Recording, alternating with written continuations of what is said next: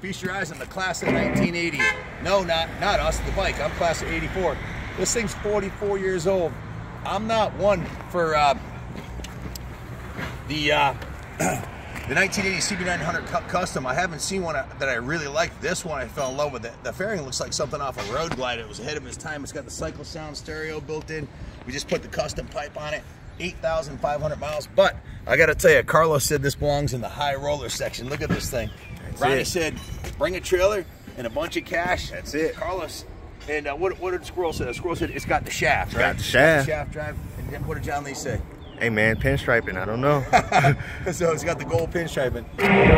So with stereo and everything. But we'll do a full video on it.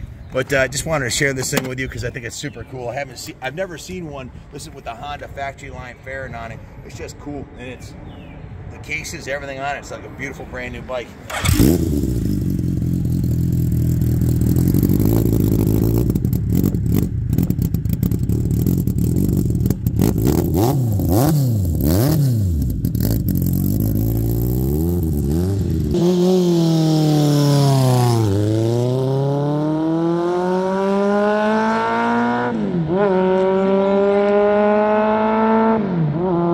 Sounds good.